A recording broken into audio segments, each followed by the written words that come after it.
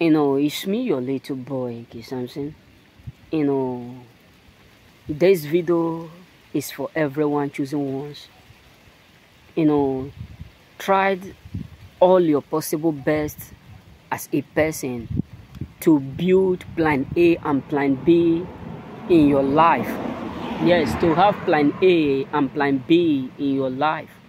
Because most of things that is happening in the world today, most of life that they are damaging and frustrating today is because of the fact that majority of these people, they are innocent by the way, but because of the fact that they don't have option. I'm using this as my own experience. Yes, trust me, because I can remember when I was in my former place, what people used to tell me, Samson, if you don't do this, who will help you to seek for job? If you go up there, they will never employ you. You are too small to work. You are an immigrant. Not only that, you are too small. You are this. You are that. You are not fat. You are not tall. You are not this. You are all manners. They start to throw all manners. So I was just looking at them. I was just laughing, because when devil wants to destroy people's life, he make all manners of words. They can even tell you your eye is not clear, your mouth you talk, your mouth you don't talk, your hand is too small, you walk too, you walk a lot, you hold your phone this, you hold that, because devil is looking for means to destroy. This is why I'm telling everybody, whether apart from the work you are doing, we have 12 hours in this world a day, 12 hours each of us personally. So you can create something you are doing apart from that job you own, you have within you. Create another job. Create another thing. There are many things you can do with the time you have within you.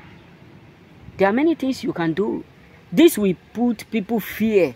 This will make people not to treat you the way they may be thinking that they will treat you. This will make people not to, to harass you the way that they think they will do what they will do. Because let me tell you, I can remember when I arrived in this place, what many of my friends were saying, talking, if you don't do this thing, nobody is going to help you. To a point where one of my friends started to send a lady, start to tell her, go and tell something. If you don't join us to do this thing, we are not good. I was just looking at them. Because trust me, the world we are living, even some masters whom you will meet in life, when they remember that, when they notice that you have no other means to survive apart from their own work, many of them will start to, maltreat you. Because they believe within them they are the reason why you are doing. They are the reason why you are succeeding. They are the reason why things are working out.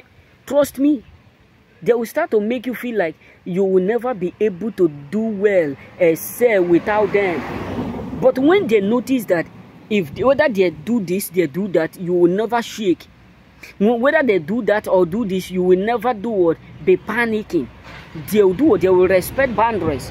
They will set boundaries.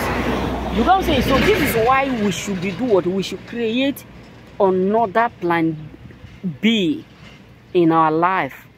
Trust me. There was a man that motivated me to do what I'm doing today. Even the comedy that I'm thinking that I will do what? I will start again, because I used to do it. So this man was, making, talking on, that was on YouTube, that would be on YouTube or Facebook in years back. This man said, okay, if you come back from your work, maybe 5 o'clock, 4 o'clock, from that 4 o'clock to 10 o'clock or 9 o'clock, what else do you do? I was watching this man. The man said, okay, if you work under someone, like you close around 5 o'clock, you come back, or 4 o'clock, you come back, you can use 2 hours to do your personal job, to create something meaningful. That is when I start to do, to think on what to do. So my brothers, my sisters, we have to understand that the world we are living today, people will respect you if you place value on your life. This may sound somehow, but that is just the fact truth that majority of us truly do not want to hear. People will respect you the moment you placed value on your life. Remain blessed. May the Lord bless you.